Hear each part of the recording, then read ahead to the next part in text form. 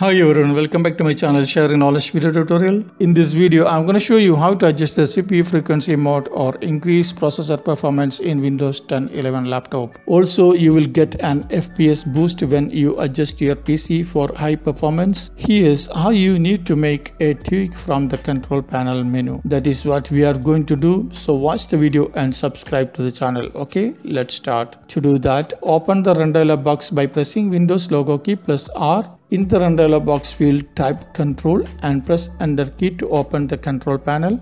In the control panel, change the view option to get the full control panel settings like this. Under control panel settings, now click on the power option setting. Here, if you see high performance power plan, then you have to select it.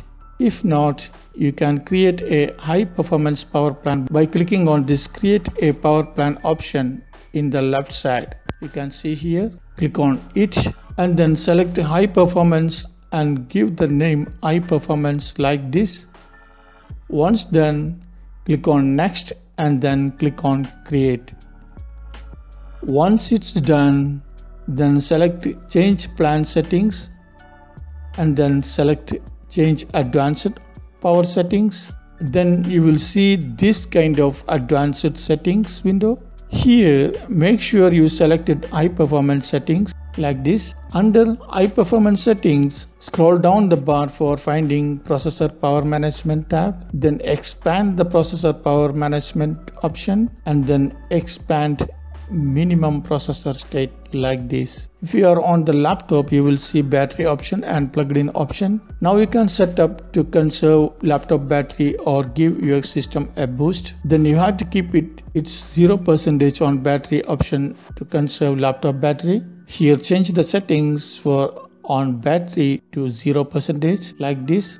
And then you have to keep it 100% plugged in option to improve your system performance. Here change the settings for plugged in to 100% like this. Next, expand the maximum processor state. Here change the settings for on battery to 100%. When your laptop is plugged into the battery, you have to keep it 100% to improve your system performance.